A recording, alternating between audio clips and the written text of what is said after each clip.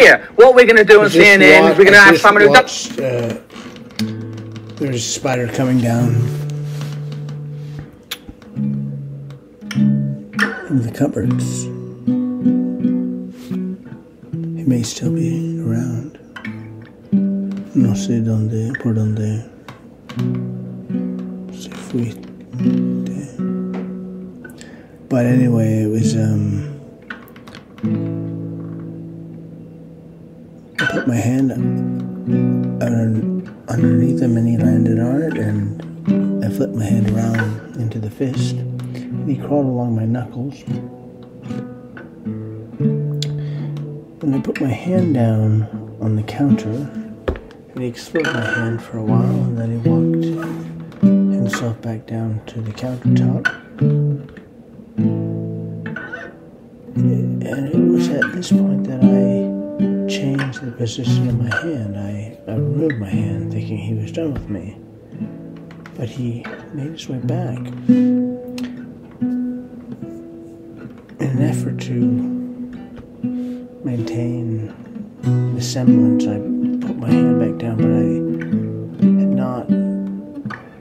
but I was not able to position my fingers in exactly the same. In fact, it was quite different. My fingers were now outstretched instead of in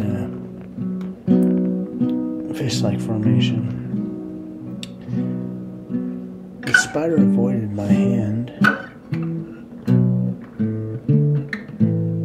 walked along the wire of the computer. I realized, as little as I know, my observation, which anthropomorphizes probably every action,